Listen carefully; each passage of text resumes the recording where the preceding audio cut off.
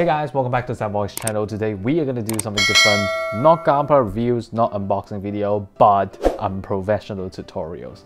So today I'm going to show you how I pose with my Gunplas normally. Today I'm going to use the Mudrock Gundam as the example because A is the XG, is very easy for me to pose, and B because it's one of my favorite designs, so that's why I want to use it. By the way, if you know nothing about this Gunpla and you're interested about this design right here, the review of this Mudrock Gundam is in the description. You can just click the link and check out the review. Okay, let's start the video now. Now, let me put this straight right here. I'm not a professional posing Gunpla person, or I'm not a professional photographer or anything like that. I'm just an amateur person that trying to, show you a little bit easier way, or like a sort of like a basic concept on how you pose with your Gunpla. So if you think my methods or my techniques or my way of doing things is not professional enough, it's okay. You can comment down below and tell me like how to be more professional.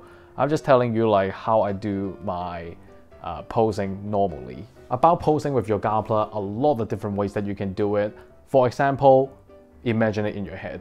But this part right here is very difficult. It sounds very easy, but it's difficult because you have to understand the Gunpla very well. Pros and cons about the Gunpla, movement range, articulation, can this part be extended? How stable if you do this pose? For example, if I hold a beam rifle, will the hands like leaning down and looking very bad? For example, if I'm holding the shield and move it back, will it bump into the backpack or something else? For example, if I move the legs, will it bump into the skirt armor and looks very ridiculous? You have to know all these kind of interruption and pros and cons before you imagine it in your head. That's the best way. Second option, go to Google Images, search up the promotional pictures, and then take a look how the promotional pictures posing the Gunpla. But I don't really recommend you to directly copy it on your Gunpla because it kind of lost the fun of posing your Gunpla. Posing your Gunpla should be something original and do it by yourself. So don't directly copy the promotional pictures. Inspired, getting ideas from that promotional pictures and turn it to your own idea. Third option, turn on your OVA, turn on your anime. Understand how that MS, how that Gundam is posing, how they are moving, what they are doing. For example, I'm posing with my Wing Gundam. How did it hold the Buster Rifle and shooting at someone?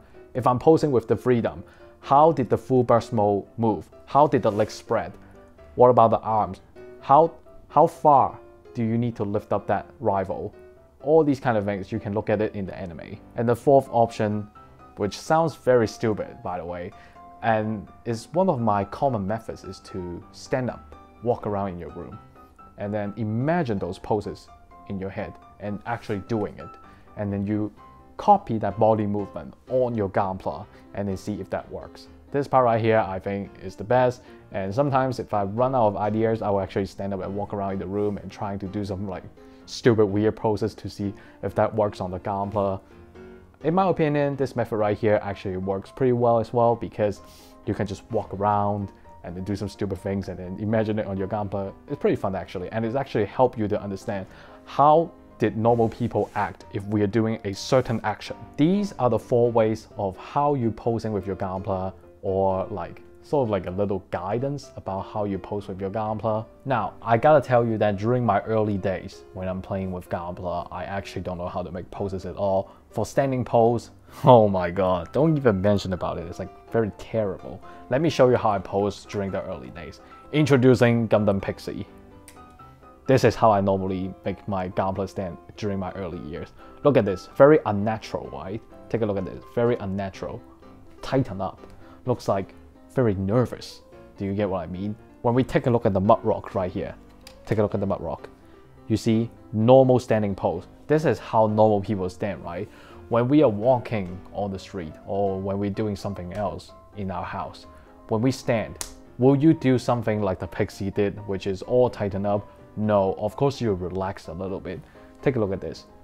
Legs spread out a little bit. The arms move out a little bit because there's no way you're gonna close it like this, right? You're gonna move out a little bit like this. And then for the arms, we're not gonna stretch it. We're gonna do a little bit of bending, right? A little bit more natural, just like this. And for the head, for the head part, honestly, you can choose to look down or look up, but I prefer look down because look down looks a little bit better than looking up. Looking up felt a little bit weird. Let me show you what I mean. Do you feel like a little bit weird? I do. Walking. What do we do when we actually walk in our room? Our upper body will move a little bit. The legs will bend, of course, and move out. So this is what you want to do if you're doing a walking pose. You see it right here, the legs spreaded. You can see the bending on the knees, yes. And then you can see the upper body is being turned a little bit. If you're looking at the front like this, you should have something like this. Take a look at this. The upper body is facing another way. For the arms part, to myself, if I'm walking to this way right here, so for example, I'm walking to this way right here, my right arm right here, I will actually make it facing out to make it a little bit more natural. That's just my thing. I kind of think that this way make the Gunpla look a little bit more confident, look a little bit more comfortable. So for the walking part, it's not that difficult. All you need to do is to focus on the legs and how the upper body turn. And for the arms, just be a little bit casual. Now, flying pose. Why am I not mentioning running pose? Because I felt like running pose on Gundam or MS or Gunpla is very weird to myself, because when you take a look at the MS, when you take a look at the Gundam, I don't think they can run. They can either walk or fly or jump. That's the three things that they can do. If running on Gunpla seems, how should I put it? The running on Gunpla seems a little bit weird to myself, which is why I want to skip that part. Anyway, now up to the flying part. You can see that flying should look something like this. So when you're flying, take a look at the legs right here. Take a look at the legs. The legs right here, you can see that it's bent a little bit to make it look like it's flying in the space. Do you get what I mean? Just bend it a little bit. And also the feet part is the most important part. If you want your Gunpla to look like it's flying, you must have your feet facing down to make it look like it's actually flying. This part right here, if you make the feet facing down and then make the legs bend it a little bit, it will look a little bit more natural. For the arms though, I suggest you can just bend it a little bit and then maybe make the rifle kind of like a halfway right here. You see it's not facing up, it's not facing down, kind of like a halfway right here. For the shield, you can do the same thing just like the rifle, and that will be it. Now for the head part, is very important. If you're flying, because using the logic right here, if you're flying right now, you must see the front, right? So the camera, which is the head part, should be facing up like this. Otherwise, how can the pilot look at the road? How can the pilot look at the situation? How can the pilot look at the battlefield? Coming up next, I would like to call this pose as extreme shooting mode. Like right here, it's like a pretty basic shooting mode. Everything spread out, look like you're shooting at someone. This is the shooting pose. Now for the shooting pose, it's not as hard as you imagine. Actually, all you need to do is to make sure your arms lift up a little bit and then moving out like this, because imagining you're like shooting someone coming at your right, shooting it. And then for the shield right here, just move it up the arms a little bit, and I think that looks fine as well. Now for the legs and the feet part, this part right here is quite important. You want it to spread out if you want to look the best.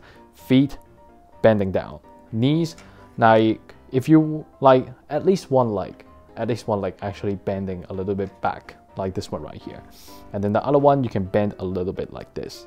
Also, the chest part is very important as well. Make sure, just like the walking pose, you actually turn a little bit like this. It will look a bit better if you turn around a little bit like this. Again, the only rule about posing is to try to make it look a little bit more natural if you're doing something like shooting, walking, or anything like that. Beam saber pose. A lot of you have different opinions about beam saber, how you should pose it.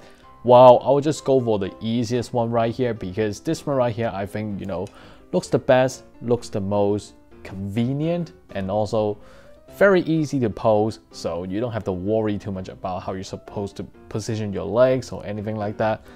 Well, this pose right here is very simple. All you need to do is always remember, let your arms facing out to increase that feeling that you're slashing from above and you're about to end the enemy.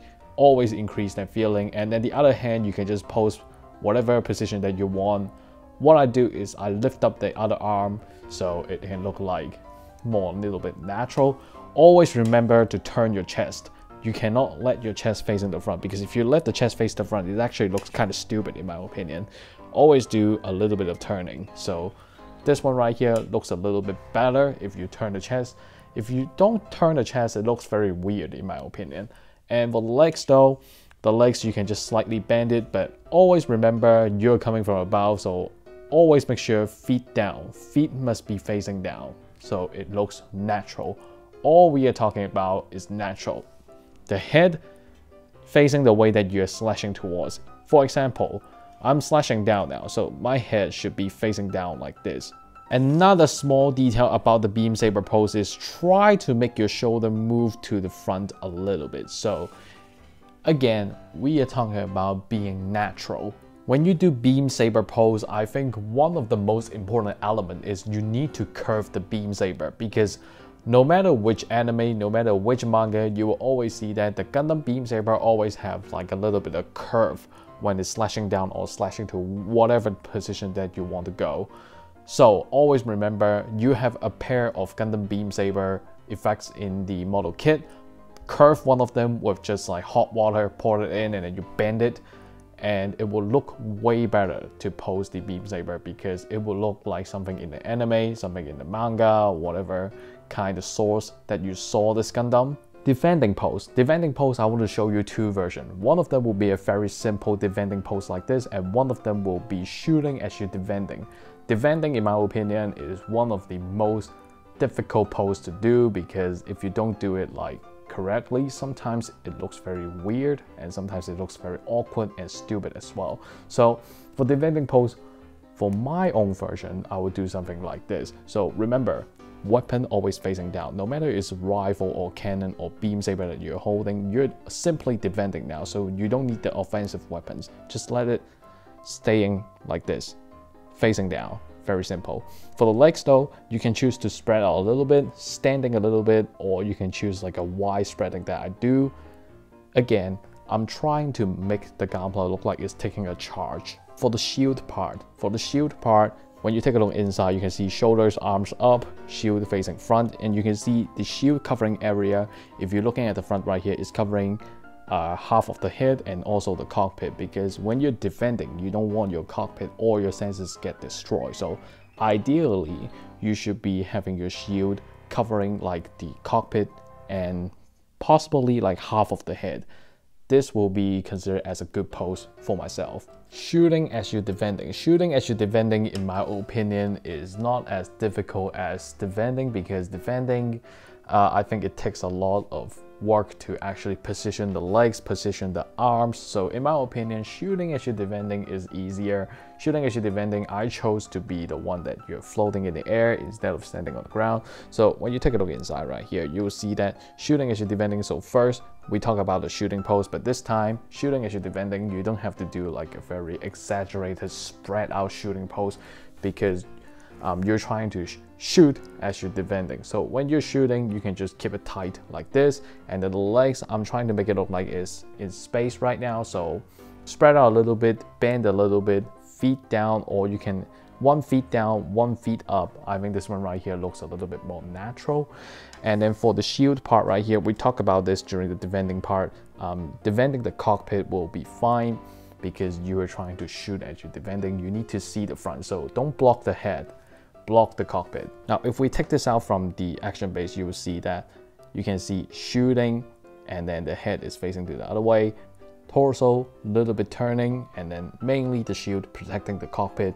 The legs down here, you can position it whenever you like. You can just position it like you're in space or you're on ground, but I just like to position like I'm in space right now, I'm shooting at someone and I want to defend myself at the same time, so I chose this pose right here. But anyway, this pose right here, in my opinion, is way easier than just simply defending. Thank you guys for watching this unprofessional tutorial about how to pose your Gunpla. Again, I'm not the best guy out here to teach you how to pose Gunpla, but it's a little bit of quick tips about how to do a certain thing. I hope it helps. If you want to see more posing, you can comment down below, and maybe I will make another video to teach another set of posing as well. If you like this video, if you found this video helpful, make sure you leave a like, subscribe to my channel, and hit the bell next to subscribe button so you get notified whenever I upload a new video. Donation links is in the description, and I'll see you in the next video. Goodbye.